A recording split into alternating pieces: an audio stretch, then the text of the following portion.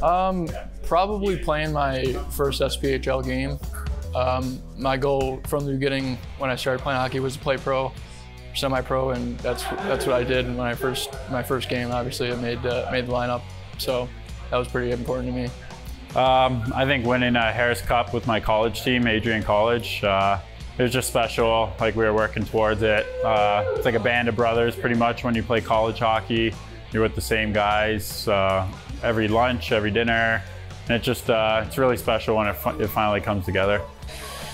My favorite hockey moment probably would have been 2 seasons ago, first round of the playoffs, Game 3, triple overtime against Pensacola and Knoxville.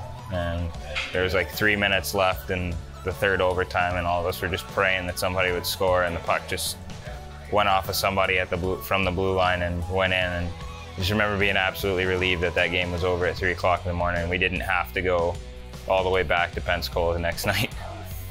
Winning the championship with Mayhem 3 years ago, it was unreal. Yeah, I hope we can do this again this year. Yeah, it was incredible.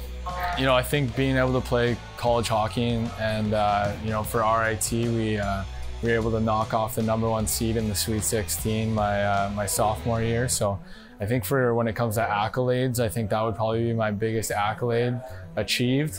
But you know, being able to play professional hockey and share memories with, you know, my family and you know, new teammates every single year, being able to make new relationships and friendships, I think that's probably the biggest thing when it comes to hockey. Favorite hockey moment, there's 2, is obviously winning here in Macon, and I also won the OHL in the OHL Cup. But that was awesome. It was in my hometown. I got traded there near the end of the trade deadline, and I went from one of the weaker teams to one of the best teams in the league, and winning that championship, especially back home in front of my family, was unforgettable, and it was a pretty big achievement for myself. Truthfully, I'm going to take it back all the way to my high school days. I played for Public West Genesee, went there for 4 years, and was fortunate enough to win a state championship my sophomore year. My cousin Ryan, coach here, is the captain of that team, so it was pretty unique. Me, him, and his brother were all part of the team, so it's definitely probably my favorite hockey moment. I think last year was the greatest year in my hockey career in Elmira. I scored the Michigan goal. That was pretty cool moment, yeah. What goal? Michigan. Oh, okay. Yeah. I played in a team for Penticton V's in junior. We won the national championship there and won 42 games in a row, so that was a pretty special moment, pretty special team, and a lot of high-end hockey players coming out of that team, so it's probably up there.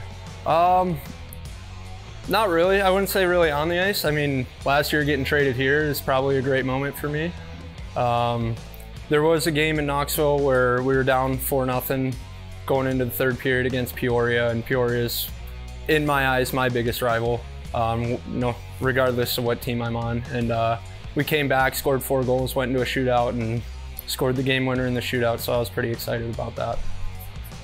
I'd probably say just winning a championship in this league is, you know, it's a pretty big deal, and you know, it was a great time doing it. So. And you won back-to-back here. Yeah, I was actually fortunate enough to win back-to-back.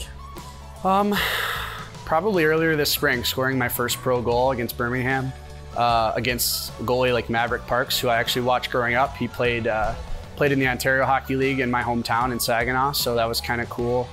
That's probably #1.